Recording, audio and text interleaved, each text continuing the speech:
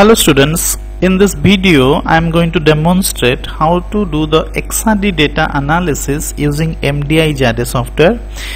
This is the part 1 of this video. Here I am going to show how to do the profile fitting of XRD data. It means the calculation of peak position, peak FWHM, peak area, peak height, peak shape, all these parameters, and using these parameters we are going to understand the size and strain plot. Okay, that is the aim of this video.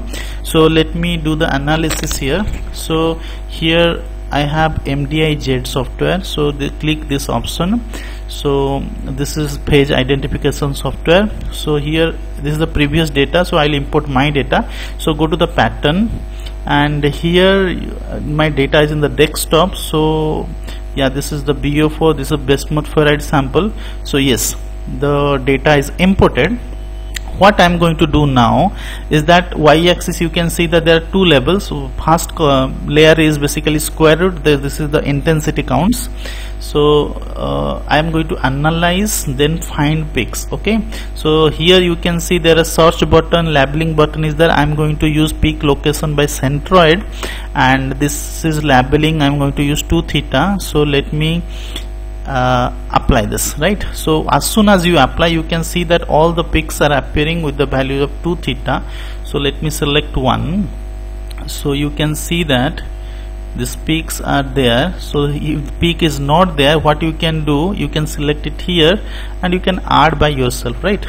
So here also one peak, I think it is there. So let me do that again. Yeah, so here I need to add a peak. So this is fine, then this is fine, this is fine, this is fine, this is fine, this is fine, this is fine. So all the peaks have been identified. So let me see the report. So this is the report. Here first column we have 2 theta, then second the D spacing, height, background, intensity, area, FWHM. If we want to copy this data, you can simply copy it and paste it in Notepad, or you can directly save it, save the button. So you close it now.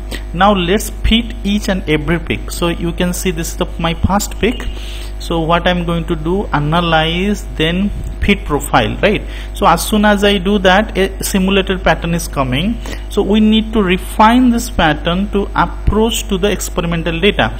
So here I'm using pseudo void function, and yeah, so here all this displays options are there. You can choose anything you like.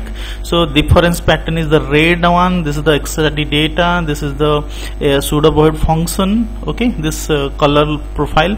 So let me refine. So as soon as you refine, you can see that the data is fitted, okay, with all the asymmetry parameter, FWHM, all the data.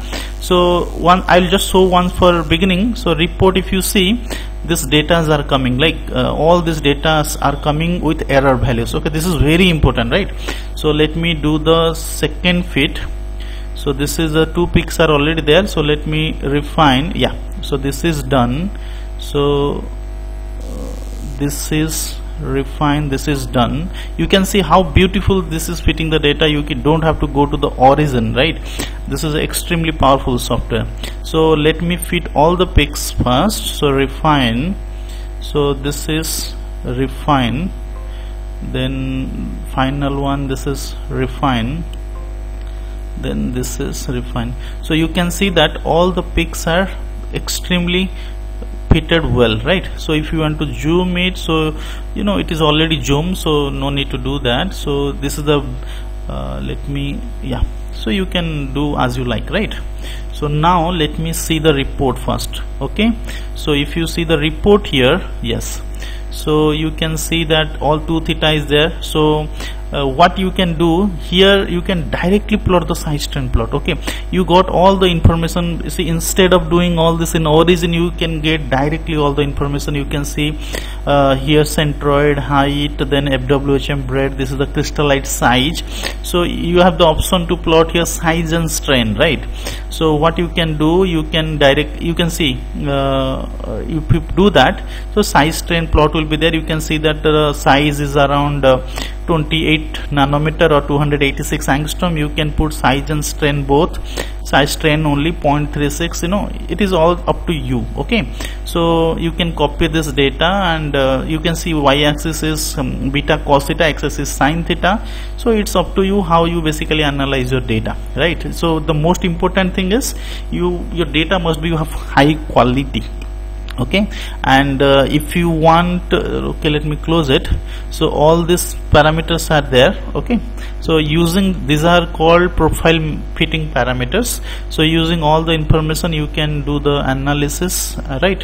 And you can calculate the crystallite size and strain. The most important thing is this FWHMs. These are essential. Then 2 theta positions. So let me conclude this video. So in the part 2 of this video, I am going to show you how to do the page matchings, because this is the XRD data we got. So in the second part, I will show you how to search for the page, means from the International Crystallographic Database, how to do the page matching. So thank you, and if you have any question, you can put it in the chat box, and I would be happy to answer to that. So thank you.